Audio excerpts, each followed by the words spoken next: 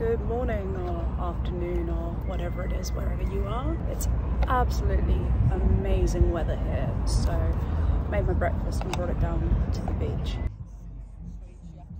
Hang on, let's walk away from the traffic. That's better.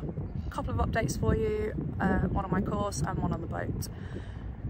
I am going to Evesham in less than a week to do the next in-person part of my study for the BSS course, and I am so far behind with my online modules. I am going to need to knuckle down for the next couple of days and just work solidly to get my way through it.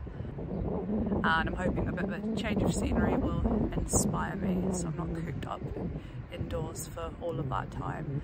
Is there anything decent to do in Evesham? I've never been there, but I need to get there a day early because the course starts really early on Thursday. Second update is the boating update, and that's good news.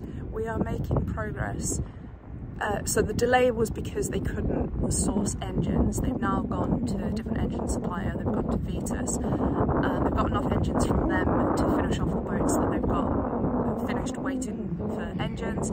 So then they'll be able to carry on work with the other boats, and Vitus should have enough engines in stock so that I can get mine done. I'm going to call them back next week and hopefully get up there in the next couple of weeks and check in on the progress. But things are moving in the right direction, which is the main thing. Yeah, that's it really. I don't think there's anything else to say. So I guess I'll see you in Evesham in a week's time. Right, bye.